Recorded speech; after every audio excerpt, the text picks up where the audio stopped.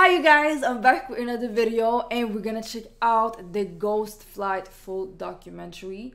So yeah, I'm not gonna ramble or anything, let's get straight into this video. This thumbnail was scary. Early morning, August 14th, 2005. The cabin crew of Helios Airways Flight 522 are preparing for their trip from the island of Cyprus to Athens, Greece. Andreas Prodromo is 25. Prodromo is a flight attendant now, but he has bigger plans. One day he wants to fly for Helios. In the cockpit, Captain Hans Merton is an East German, a contract pilot hired by Helios for the busy holiday season. His co-pilot is from Cyprus. Pambos Haralambous has been working exclusively for Helios for the last 5 years. Never flew with Helios. Before beginning any flight, crews are required to perform dozens of checks on various pieces of onboard equipment.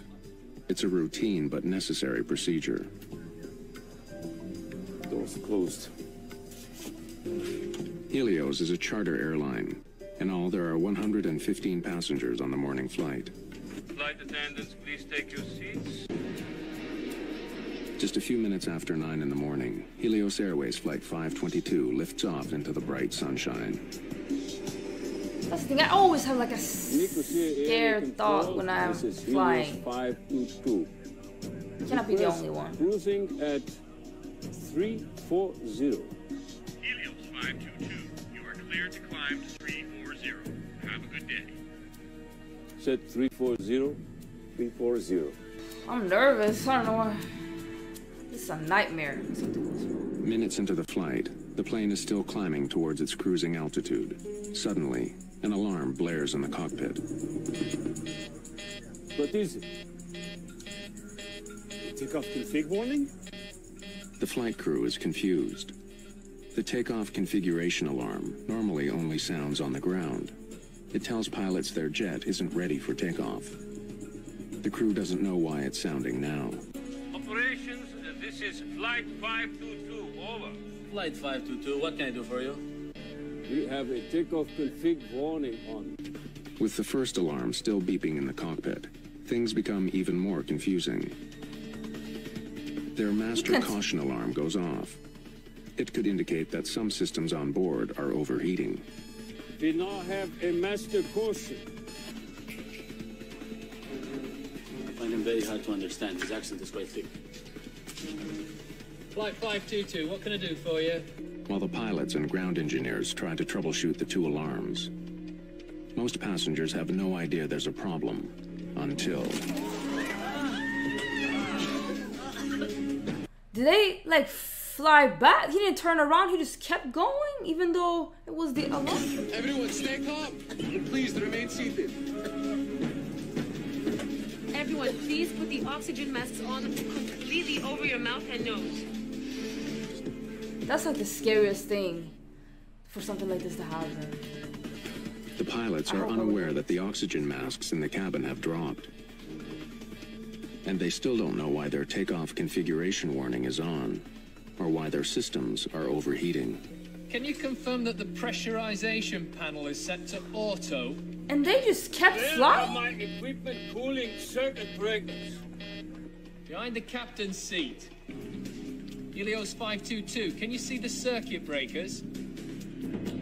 And now the engineer on the ground loses contact with the aircraft. Oh my god. Helios 522, Can't he turn around? can you hear me? It's less than 30 minutes after takeoff, and Flight 522 is still on course. The plane is high above the Mediterranean Sea and headed straight towards Athens. Air traffic control can't get any response from the captain or co-pilot. The flight to Greece normally takes an hour and a half. But the passenger jet has been in the air for over 2 hours, circling in a holding pattern. More than 3 million people live in Athens. A plane slamming into the city could cause an incredible loss of life. The Greek Air Force scrambles 2 of its most sophisticated fighter jets to investigate the Helios plane. One of the jets flies closer to the cockpit. Someone is in the co-pilot's seat, slumped over the controls. but there's no sign of the captain at all. He can see passengers in their seats, but none of them react to the presence of the jet. Then, the pilot sees someone moving in the cockpit. Admiral Control, there is one person moving in the cockpit of Helios 522. Helios 522, do you read? Over? The F-16s continue shadowing the jet, but there's no response at all from the cockpit. Suddenly, the 737 turns left and begins to quickly descend. From more than 10,000 meters, the plane drops towards the ground. Helios 522. Do you read? Over. Then, 2,100 meters above the ground, the person in the captain's seat acknowledges the fighter jet for the very first time. He's the only one alive? But no words are exchanged. Just after 12 o'clock, almost 3 hours after it took off from the island of Cyprus, Helios Flight 522 slams into the ground.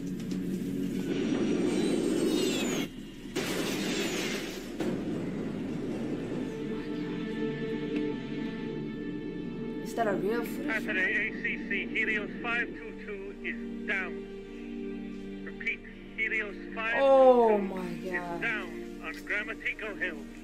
Over. There's no way anyone is alive. Fire and rescue workers rush to the crash site. There are no survivors. It is the worst air crash in the history of Greece. Investigators immediately start looking for the cause of the crash. Bodies recovered from the wreckage are brought to the offices of Athens' chief coroner. Autopsies add more mystery to the case. Everyone on board the plane was alive at the time of the crash. But if the passengers were alive the entire flight, why didn't the pilot of the fighter jet see any activity inside the cabin? Exactly. And who was at the controls as the jet circled over Athens? The person at the controls of the plane when it crashed was flight attendant Andreas Prodromo. When Chief Investigator Akrivos Soulakis listens to the final moments of the flight, Mayday. this was no terrorist act. Flight 522. Athens. Prodromo was calling for help. Soulakis hears 5 separate maydays on the tape. Oh my god. When he was seen at the controls, Flight 522 had been in the air for almost 3 hours. And the reason the Helios plane seemed to veer away from the F-16s following it was because its left engine was out of fuel. No matter what caused the alarms to sound, the ultimate reason for the crash was simple. Eventually, the plane ran out of fuel and crashed, killing 121 people. Chief Investigator Akrivos Soulakis focuses on a small control panel found in the wreckage of the ravaged jet. The P5 pressurization panel ensures that passengers have enough air to breathe, even at high altitudes. During normal flight, a plane's engines force air into the cabin.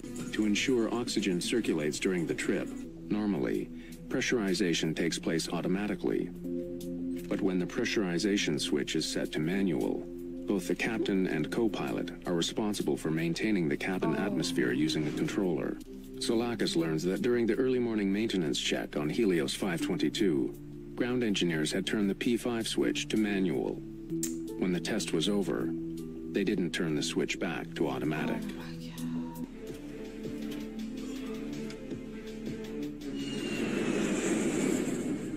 But neither the pilot nor co-pilot saw it. As a result, after takeoff, the cabin would not pressurize automatically. Not turning the switch back to automatic was a deadly, hidden danger. The dwindling oxygen levels could also help explain some of the crew's bizarre behavior. Soulakis believes that the captain may have been checking on the circuit breakers behind his seat when he and the co-pilot finally ran out of air. And unlike in the cabin, the oxygen masks in the cockpit do not automatically deploy if the atmosphere begins to thin. 15 months after the crash, Greek authorities released the official report on Helios Airways Flight 522. The discovery of one small switch holds the key to the entire crash. One little mistake. Passenger masks are supplied by a chemical generator above their seats. but the generators only produce enough oxygen to last about 12 minutes. For those who did put their masks on, they would have remained conscious for several minutes until their oxygen ran out. Then they too would have passed out. Without a flight crew, Helios 522 would have continued to Athens on autopilot. When the crew didn't take control, the autopilot would have then put the jet in a holding pattern as it flew over the airport. But Prodromou was a scuba diver and a former soldier in the Cypriot Special Forces. His training may have helped him to stay alert a little longer. But to survive after the passenger oxygen system stopped working, he needed another solution. The 737 had 4 portable oxygen bottles. Using them would have given him some freedom. After 3 hours in the air, everyone who didn't have bottled oxygen would have been unconscious. As it approached Athens, Flight 522 was now a ghost plane. As the F-16s roared to meet the jet, and with his oxygen running out, he must have known that he too was almost out of time. Oof. Yet to the very end, he didn't give up. When he returns to the cockpit, the young flight attendant who dreamed of becoming a pilot calls for help. Mayday. But no one can hear him, likely because the radio was still tuned to Larnaca, the airport on Cyprus from where the flight had taken off. Fighting hypoxia and struggling to control an airplane larger than any he had ever flown, Prodromou was in an impossible situation. Even if he could have landed the plane, it was now too late. Flight 522 was out of time and fuel.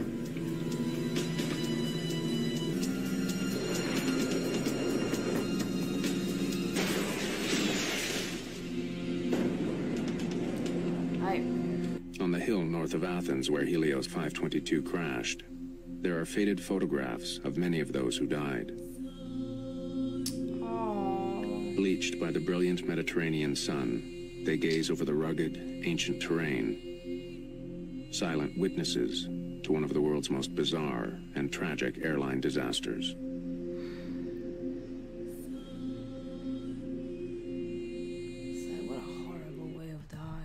And that it could have been prevented. Someone just forgot. It's crazy. Why didn't he turn around here though? That's what I don't understand. Like when they saw that it was blinking, why didn't they, like they couldn't? Or that's what I don't understand. Why would you keep flying when it's blinking? Like the alarms. What a huge mistake. But that was the video, you guys. Sad ending. Like every time I fly, I'll be thinking like I hope nothing will happen. Like it's scary.